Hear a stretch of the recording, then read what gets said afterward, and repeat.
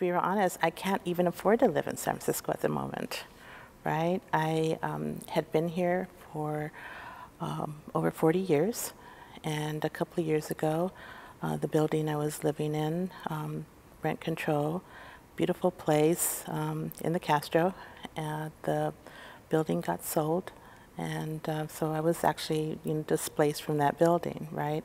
And it was really difficult for me because I had been in that one place for 33 years. I had lived there for the first 25 with my husband, and he passed away, and I continued on for another 8 years. And then with the rent control, I could afford it, right? And I feel a really great place to live, and I was close enough to work.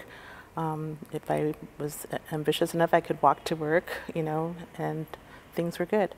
Now, I live outside the city, and I also have to commute, and so commute costs are, substantial.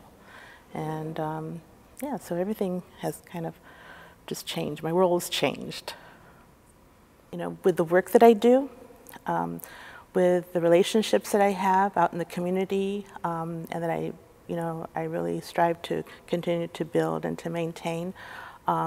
For all of the political and electoral work that I do on a regular basis, it's really aggravating knowing that I'm doing all of this and yet I don't have a vote here.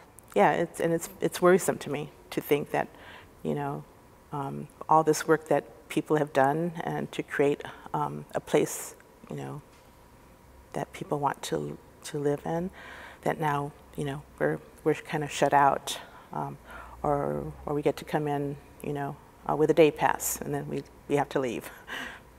Yeah. I'm